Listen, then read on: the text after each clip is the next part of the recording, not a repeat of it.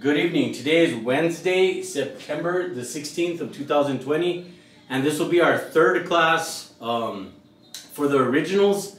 Our first class we studied the Romans Road. It was kind of long. We're going to try to cut down the messages so people can pay attention. There was a lot of information, a lot of verses, and we do know that when there's a lot of verses, it's hard for people to pay attention, especially with all the distractions that we have in our homes and wherever you're listening to. So we're going to try to focus on one verse this evening. And the title of this lesson or preaching, whatever you want to call it, is It Is Finished. So we went through the Romans Road the first time that we did our study here. And the second one was the thief on the cross. How did that thief make it to paradise, heaven? And we went over it. We looked at the verses. There's 5 verses. He believed, he confessed, and he had faith. And it just goes to show that that's what we need in order to be saved, to have that relationship with Jesus Christ, with God Almighty. And it's not of works. And in this verse, it's gonna that we're saved by the blood of Jesus Christ. But with this particular verse right here, Jesus Christ said, "It is finished." And when he said it is finished, that means he did the work on the cross. We don't have to add anything to it or teach falsely. There's people out there that want to say that we have to do this and we have to do that in order to get to heaven. That's a lie. Because if we had to do other works to get to heaven, then that thief would have never made it. You read that story in Luke chapter 23. He made it to heaven. He railed on Jesus. Both thieves railed on Jesus. And the second thief, the one that believed, had a change of heart. And Jesus said, "Today you'll be with me in paradise." He had that faith. The thief said, "Remember me, Lord, when thou comest into thy kingdom." And he said, "Today you'll be with me in paradise." And that's what God said. That's what the Word of God says. Now, if you don't believe in the Word of God, well, then there's nothing we could do about it. But we pray and we ask that you understand, and we call upon the Holy Spirit that God works in your heart so you can understand the Scripture. And, that's why God called me to preach, so I can help with people that can't understand and to break it down and simplify it in a better way that we can understand. It's very simple. This right here, a kid should be able to understand this. I'm not here for likes. I'm not here for money. I'm not here to edify myself. I'm not here for none of that. I'm here because God called me to preach, and that's what I'm going to do. I want to preach the Word of God in the way it was written. Okay, so now the preaching of the cross, the crucifixion. Now there's 4 epistles where it's written. We have in Matthew chapter 27. And if you guys have your Bibles, read on. We have Matthew chapter 27, Mark 15, Luke 23. Luke 23 is where it talks about the thief, the conversation that they had on the cross next to Jesus. That was Luke's. They were all there, but they were in different positions and they have different stories, but it's the same. It's Jesus Christ was crucified. And it's beautiful to really study and understand these words, what they wrote down, and it's for us. It's for us so we can know that we could go to God, we could go to heaven through Jesus Christ, through the blood. So here we go. Luke 23, that's the thieves. And John 19, we're going to study It Is Finished. It is finished. It's real simple. There's no works involved. It's a fact. There's no works involved. You cannot get to heaven through other men. The man next to you, the man that you see here, and the man over there, we're all sinners. We're all of the flesh. We sin every single day. The Bible talks about mortifying and crucifying your flesh. While Jesus Christ was crucified on the cross. Now we are to, as Christians, crucify our flesh. That means kill it. That means, and that's daily. We have to get up in the morning and we have to say, you know what, God first, not me. We have to call upon the Lord. We can't play religion. We can't play tradition. We got to call upon the Lord. Remember, it's the one-on-one relationship with Jesus Christ, with God Almighty. And this flesh fights against the Spirit. It's mentioned in Galatians 5:16. We're not going to go there, but We're going to stay focused on this. So in John's, what he wrote down of the crucifixion, right before this verse, Jesus had said, I thirst. He said, I thirst. Well, he was on that cross. He was paying for yours and my sins. Every bad thought that you have, every corrupt thought, every bad thing that you've done, every bad thing that you're thinking of doing, all the hate, what's in our mind, the hate that is filled with our neighbor, with our parents, with our kids, with our uncle, with our aunt, with our grandparents, all that hate, he felt that on the cross. Those people that are depressed and confused and don't know where to go, Jesus Christ felt that on the cross. He felt everything on the cross. He paid for your sins, yours and my sins. And that's a beautiful gift that God gave us. He gave us His only begotten Son. And in this particular verse, he said right here, we're going to cut it short. He says, when Jesus therefore had received the vinegar, they gave him vinegar. It was like a numbing agent is what they did in those times, and they still do it. People still take it. But remember, Jesus never took that wine or that gall mixed with vinegar. This part, it says, when Jesus therefore had received the vinegar. Look at what he said. In my Bible, it's written, the red letters is what Jesus said. It says, He said, it is finished. What Jesus Christ did on that cross, He paid for our sins. There is nothing more to be taken and nothing to be added but the simple fact that Jesus Christ died on that cross for our sins. We are in what you call a time of grace right now. It's a free gift. It's a free gift. All you have to do is receive it. But Satan has us so filled with the things of this earth that we don't have time for Jesus Christ. We don't have time to get our Bibles out and really study the scripture correctly. We'll read a verse and we'll be like, oh, well, I'm good.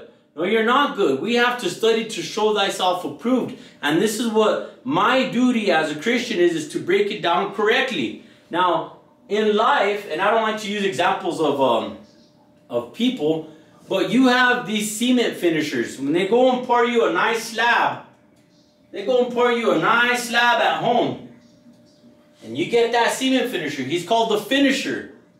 Well, he goes out there and he hits it with his hand and he gets that cement all nice and pretty and shiny and ready for you. And you're like, whoa, that looks beautiful. New construction when you build a house. Well, I was like, wow. Well, that cement finisher is called the finisher. And when he's done, he's done. He's done. You're not going to go back on there and try to add your 2 cents to make it better, right? If you do, you're going to make it worse. You're going to mess it up. You're going to mess up what the finisher did. And that's a good example of what Jesus Christ did. Why would you want to argue the fact, and why would you want to listen to another man's teachings, not using the Word of God? I'm talking about those people that cannot use the Word of God, that cannot use the Scripture. They want to go and write themselves their own little book or teach this and teach that. They want to teach falsely, and that's from Satan. When Jesus Christ said, it is finished, it is finished. If you're watching tonight and you want to ask Jesus Christ into your heart, if you're going through that pain, if you're going through that suffering, if you're going through that doubt, hey, you know what? I don't know where I'm going to go when I die, this fleshly body. My flesh is going to stay here, but my soul, the soul has to go somewhere. The soul, and it's so important, like we always preach. Life is nothing but a vapor in this world. That's all it is. You're going to see it and then it's gone compared to eternity. Now, a lot of my friends at the shop and a lot of wherever these messages are going to listen to them. It's important. If you have not truly repented, if you don't have that faith, if you don't believe, if you have not confessed to Jesus Christ, today you could. The preaching of the cross is to them that perish foolishness, but unto us that are saved, it is the power of God. If it says it's the power of God, then I want to preach and teach this every single day. I want to be able to be filled with the Holy Spirit. And when you get saved, the Holy Spirit dwells in us. And whenever you are saved, you're going to want to go and tell other people about Jesus Christ. You're going to want to tell the next door neighbor. And you're going to want to tell anybody that's around you. You're going to be like, hey, do you know Jesus Christ as your personal Lord and Savior? Do you have that one-on-one relationship with God? Do you? You're going to want to ask. Because that's our duty as a Christian. And if Jesus Christ said that thief on that cross, he says, oh, today you will be with me in paradise. I'm going to believe what the Bible says. I don't want to believe what a man says. Why would you want to believe what a man says? He's the same as you. He's a sinner. He's the same as me. And I can't judge that man. I cannot judge that man. I have no right to judge no man.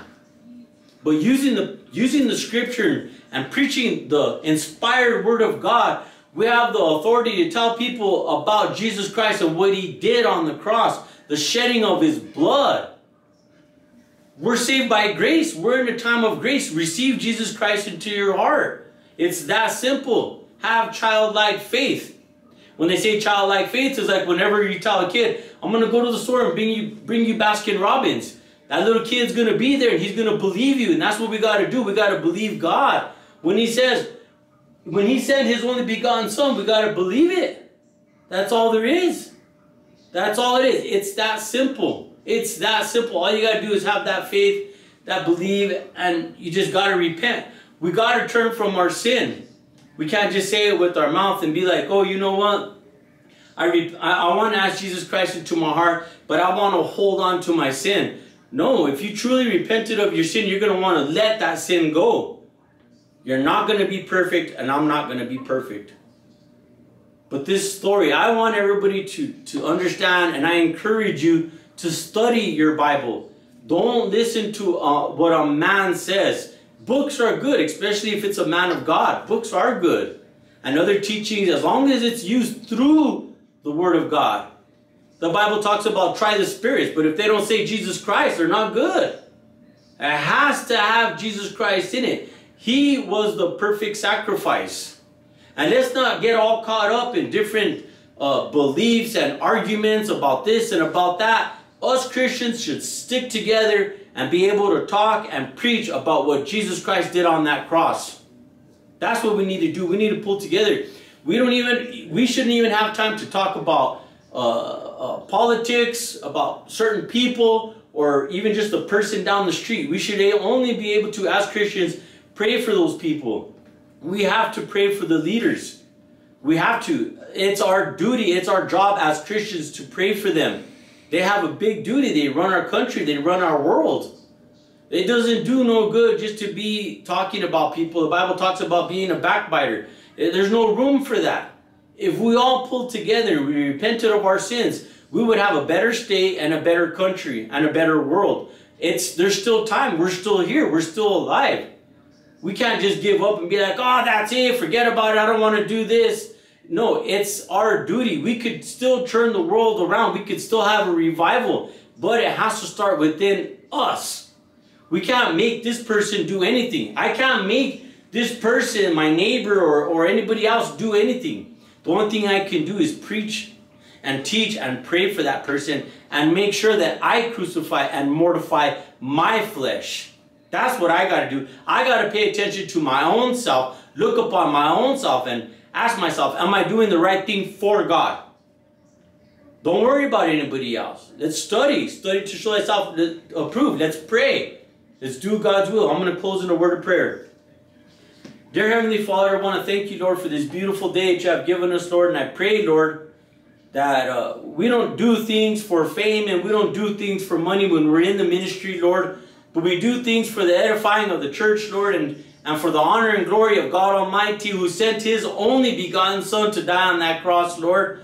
Thank you, Lord, that He shed His blood for my sins, the terrible, rotten person that I am, Lord, and for everybody else. He just did not die for me, Lord, but He died for all the world, the whole wide world. Every person that has a soul, that is living, that is breathing, Lord, He died for that person. And I just pray, Lord, that we pull ourselves together as Christians and we start praying for each other like we should and love each other. Now, we don't talk about each other. There's no time for that. You'll be coming soon, Lord, and there might be a day where we're driving down the street and we might die, Lord, or we have a heart attack, or we could die however, Lord. Times time's a wasting, Lord. We have to get off tradition. We have to get off religion, and we have to get on the right track with that relationship with Jesus Christ, with God Almighty, Lord. Give us this strength that we do your will, Lord. Let your will be done in our lives, Lord. And that we all know that we're all in the same boat, Lord. And that all lives matter. All lives matter, Lord. No matter what, Jesus Christ died for everybody. In Jesus' name, amen. Amen.